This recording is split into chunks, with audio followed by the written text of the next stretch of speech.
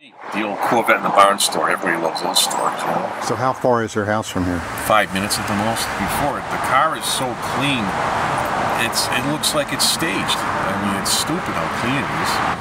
I never thought she would sell it because it wasn't in her way. Plus the sentimental attachment too, you know. So. We had been dating since '59. And then he called me one day and said, I got a surprise for you. And I thought, I'm getting my diamond. I'm getting my diamond. He walked me out the walkway, and there stood the Corvette. Needless to say, I was disappointed. And I just said, what did you do? That's all I said, what did you do?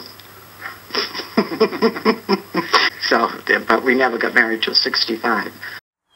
So is this how you found it?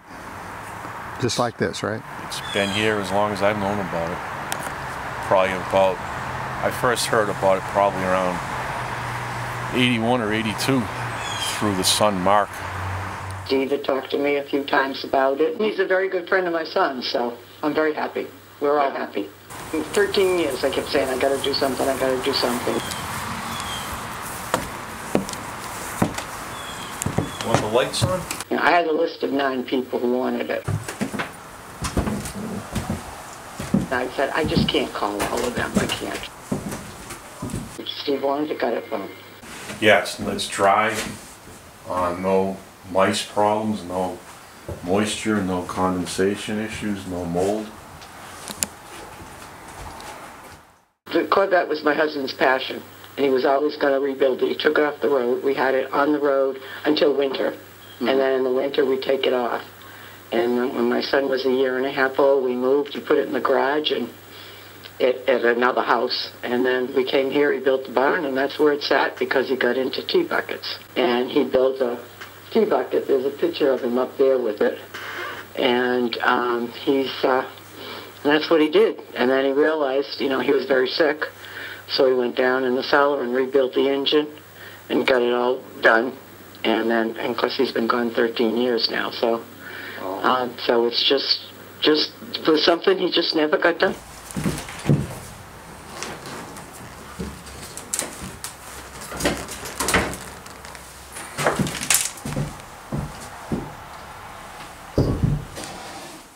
We went hang on that, yeah.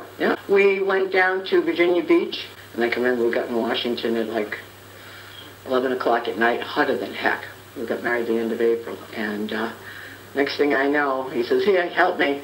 Taking the hard top off, bringing it upstairs, put it in the hotel room, and riding around at midnight in Washington with the top down. Surprisingly, the tires held here from 2 weeks ago. The tires were flat as a pancake, but they held here. And there's some super old Firestone 500s, I think they are.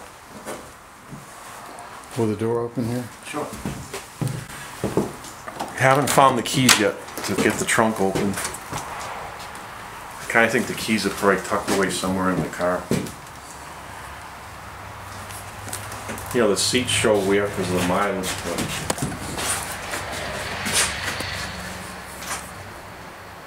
it was driven pretty tenderly for the miles it was used. It wasn't abused. Yeah, it's a 62 fuel-injected Corvette. Other than the fuel injection, it's got power windows and it's factory paint, maroon fawn saddle interior, and it's been sleeping for 50 years. Well, it's the top dog in 62. I mean, as far as the performance and the horsepower, they were 360 horse, 327s. It was the first year for a 327, and if you own this car when it was brand new, it was pretty much king of the road. I don't think anything could really touch it.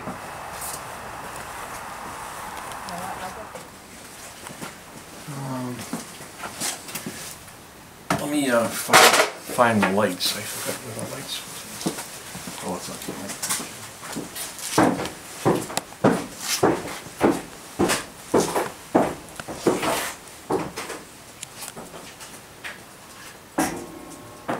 Well, the valve covers are just something newer they put on just to keep the dust and debris out. Probably the original ones I took on the first parts run. I took the stuff out of the basement because these shelves behind you were chock full, and the shelves over there were all full of parts.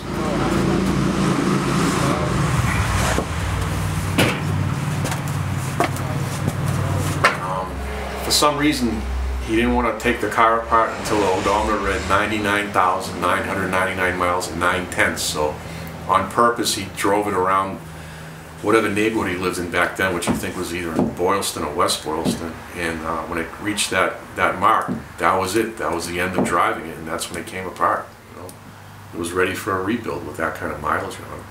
The car doesn't look like it's got that kind of miles on it. And my brother and myself, we were shocked because it just doesn't have a lot of road rash on it.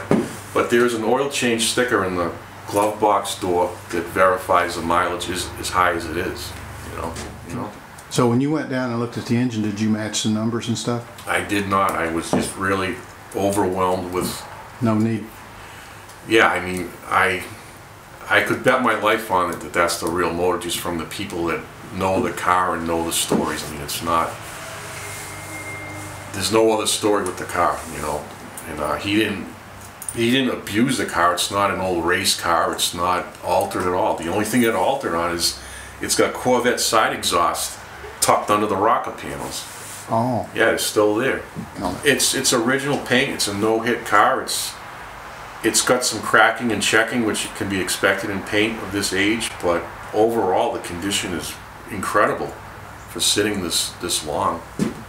You know, this isn't a heated barn, you know, but it's dry and rodent-free, and the car didn't have any condensation issues. When I first looked at the car, there's a couple spots on the... They normally pit really bad down in here and up here and stuff, and I just gave it a little rub, and this little protective film is just dust. I mean, it just needs a good cleaning, and that's it. Then he calls me today and says, "You gotta come and help me." No. I brought 2 magic wands, and we're gonna take them and just...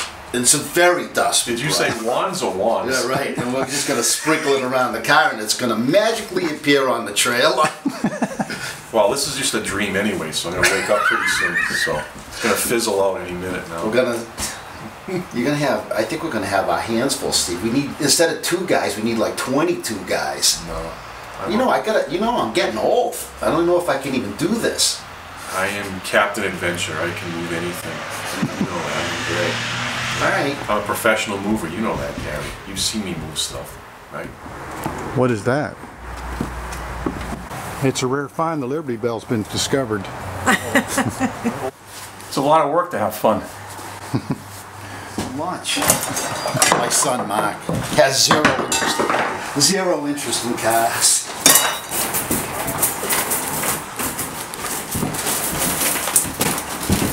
That's because he's intelligent.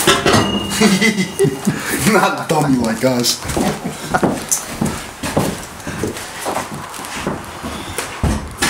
We're gonna jack it right around, Steve. 2 shots, 1 in the front, 1 in the back. Line that baby right up. Go get your floor jack while you're doing nothing.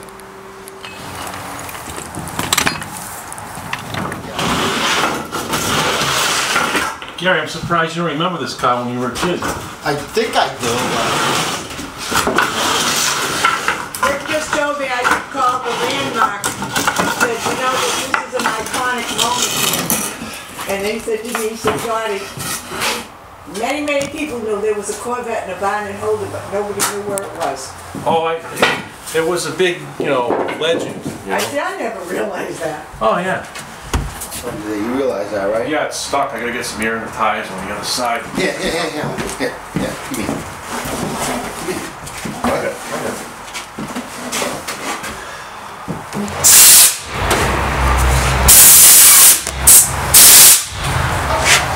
Can't see what the hell I'm doing. That would be nice to take the cap off, right? I'm so nervous. He's trying to pull it up and put the cap on still.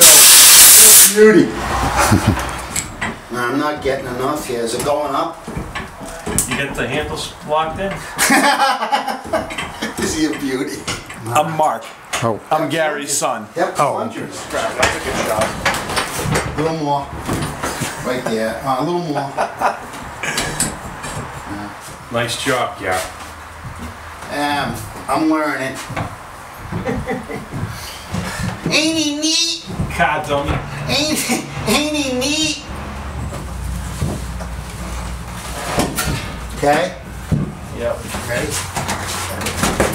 Mark, watch that Yeah. back. You may be able to make this in one shot and then get the jack I back. can't see that quarter. No, I'm okay here. The story was that this car can come out in one shot from what I heard over the years. And all at the same time when we tried it. You got room here. How we doing, Mark? I just knocked over a pickle jar. Okay. You have about 8 inches on each side. All right, we're gonna kick We it gotta- back to get by this. Hold up. Slow. We're gonna go forward now. Whoops. Okay. Go towards me, Gary. Those cells go by it. It's right on it. It's okay. It's on it. It's on it. It's okay. Let's go forward. Stop. I can. Okay, straight. Well, you're doing pretty good, Steve. I've done this before. Ready? Yep. Okay.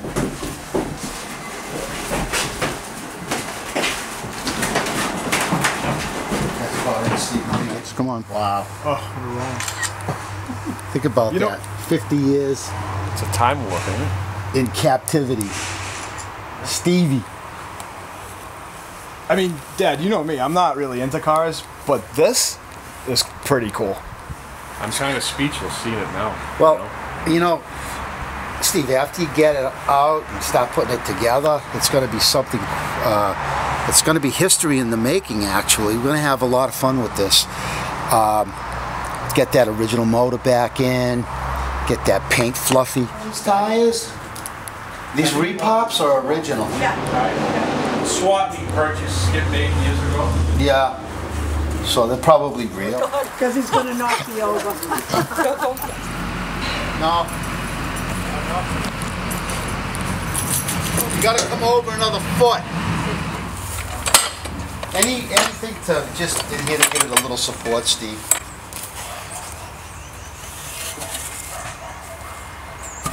You know, my kids would love to see that. Big deal. How we doing We're on that? solid How we now. doing on that door though? Does that door open anymore, Gary?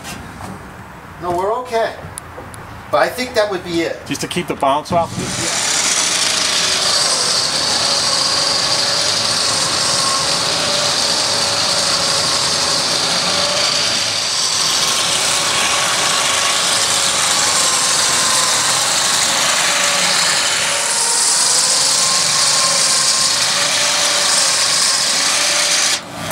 Oh, Paul O'Keefe, From from here in town, and Skip and I worked together for many years. Wondering, So you know, one of the about the Corvette. one of the things that makes this car unique is, other than having the engine yanked, it has never been apart. I know that for a fact. I can remember when I had Mark, I was pregnant Yep. with Mark, and it was time to have Mark, and I'm dying, and Skip says, well, get in the car, and I said, if you think I'm going to the hospital in that Corvette, you're out of your ever-loving mind. He drove, and we only lived a mile down the road. Oh yeah. So we drove a mile down the road, lived a mile down the road in an old farmhouse. He drove up here and got his mother a gray Impala. Yeah. And came back and got me. I could have never made it in that car. Oh, you're going to take you. He was going to take me to the hospital to have my So now baby, where's the and I car was going? dying.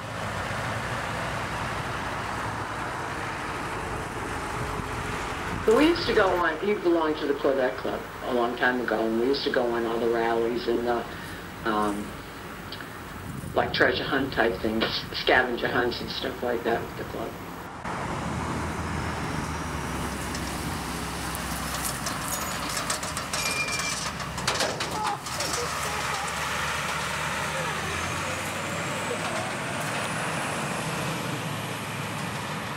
Right. How long you known this guy here? Oh boy. What, the later 80s? Yeah, Something anyway. like that? I knew him, but when he was young, I just like walk over. Get away from me, kid. You bother me. Fanatic's always telling me that, you know, He's like the king. you're like a father to me. I love you. I can't handle it. I want to get rid of him. everything. I sent him. He's like an 8-year-old. He wants to take everything apart. And I sent him to get cars for me halfway. Not only to go get them, negotiate the price. Oh yeah. It's been a riot. He sends me down to PA to get a 69.5 6-pack Roadrunner car, unrestored car, killer car. And he was in the Halloween business, so he gives me this pumpkin, candy pumpkin, kid thing, and it was pretty heavy with green, so that's how I delivered the cash, was in the pumpkin head. The guy who was buying the car loved it. I put it on the table. He's like, "Wow, trick or treat." You gotta come and help me. Sometimes he does me a big favor and lets me work on some of his cars. It's awesome. It's a lot of fun. I don't have time to work on my own stuff. He wants me to work on his stuff. And he doesn't want to work on anything. You want to ride by Bob Cousy's house? He lives right here in Worcester.